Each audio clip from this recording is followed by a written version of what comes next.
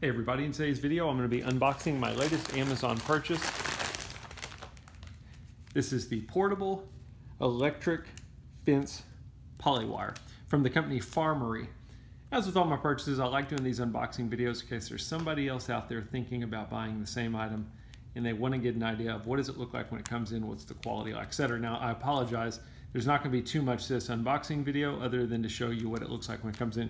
Came in an envelope, which is fine. It is 656 feet of electric polywire.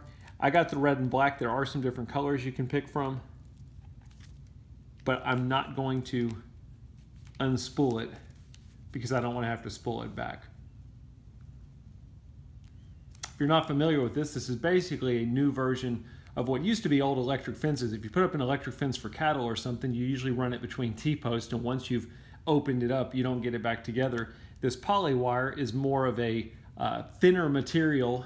Electrical currents can run through it, but you can fold it back up and kind of like a regular rope, and you can move it around with a portable electric fence as needed. So anyway, that is a quick unboxing. That's all it comes with. Again, the company is Farmery.